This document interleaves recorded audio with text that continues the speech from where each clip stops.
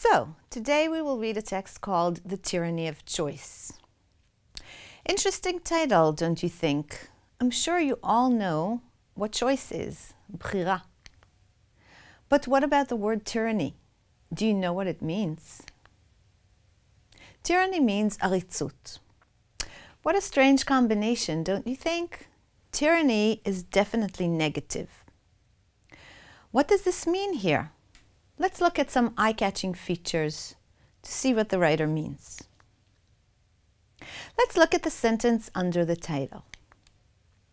Logic suggests that having options allows people to select precisely what makes them happiest.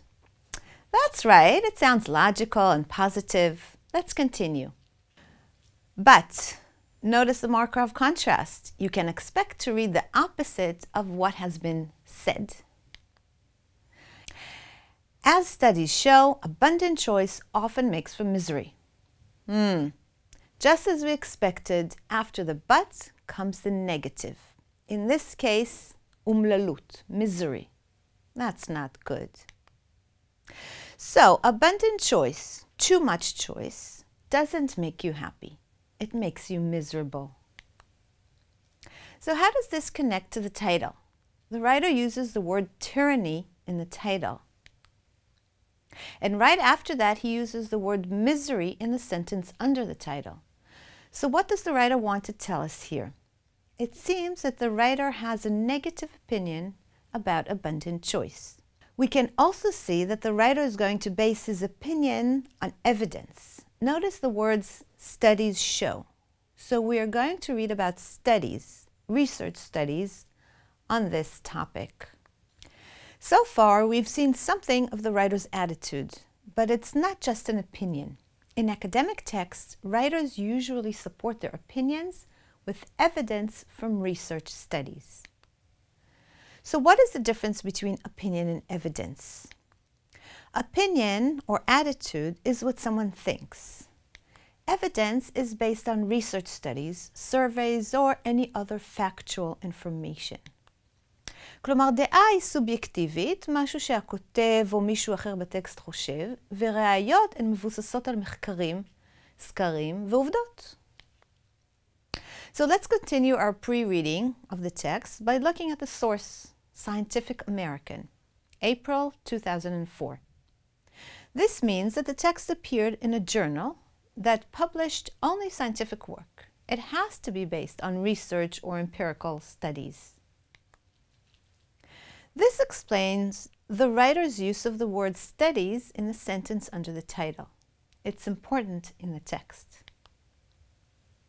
What about the writer of the text? His name is mentioned on the first page, Barry Schwartz. Let's see if we have any information about him. It's important to know something about the writer so that we can expect what the writer will focus on, from what perspective, נקודת מבט, he or she will discuss this topic. If it's not on the first page, it will probably be on the last page. Here it is. We can see that Barry Schwartz is a professor of social theory and social action in the Department of Psychology. So as a professor of psychology, he will focus on the psychological aspects of choice. This can explain his use of words like tyranny, happiness, misery. He will be referring to the psychological condition or situation we experience when we have a lot of choice. Another interesting piece of information about our writer is that he has recently published a book on the consequences of excessive choice. So now we can be sure that our writer is not just stating his view or opinion about choice. He has been studying this issue and has even written a book about it. He must be an authority on this topic. Before we leave this page, did you notice the illustration on this page, the picture? Notice the man in the picture is surrounded by too many things to choose from. He looks stressed and confused, don't you think? Do you feel like that sometimes as you walk in the supermarket? Or when you go shopping for clothes? or when you need to buy a new mobile phone or a new car. I certainly do. It can be quite frustrating at times. Other eye-catching features we have in this text are section headings. Remember, they divide the text into sections. So, here the text is divided into 7 sections. Each section will discuss one idea. So, from the eye-catching features we have seen so far, we can say that the writer will say negative things about too much choice. Can we confirm our prediction with the section headings? האם אנחנו יכולים לאשש את ההשערות שלנו, את התחזיות שלנו, עם כותרות המשנה? Will they say the same thing? Question. Read the section headings. Which word or words confirm our prediction about the writer's opinion of abundant choice? Mark them in the text. Press pause and come back when you're done. You're back. Let's take a look. The first section heading reads, Recipe for Unhappiness. The second, Regret adds to costs. Notice the word regret. The next, Adaptation dulls joy. Notice the word dulls. מכה, בקוף, מעמעם, מלשון לעשות פחות ברור, פחות חד.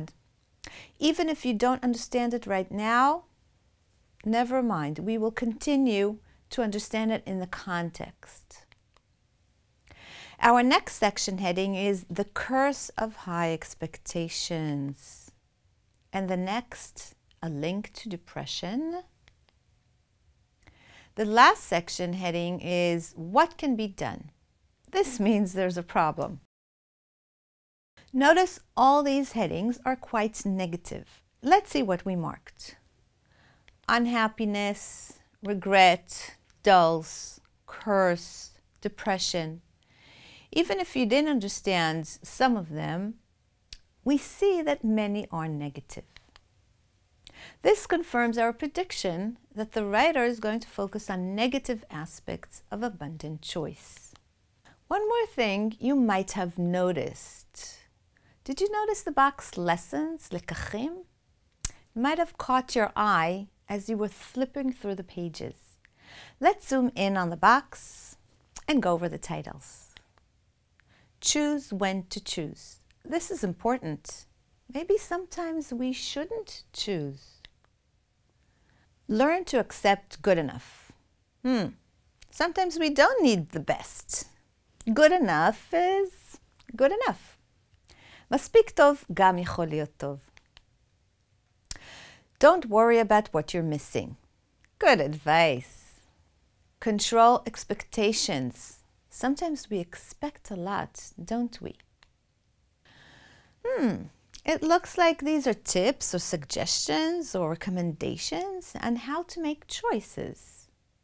Maybe the writer wants to give his readers tips on how to deal with the negative aspects of abundant choice. We are ending our lesson. So, what did we learn about our text? We know the topic of the text is choice. We also know what the main idea will be, abundant choice.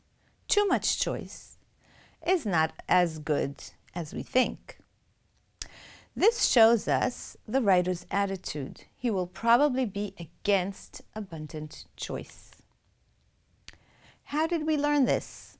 By pre-reading the text, going over eye-catching features. All this is based on our predictions, השערות. In the next lesson, we will try to see if we were right.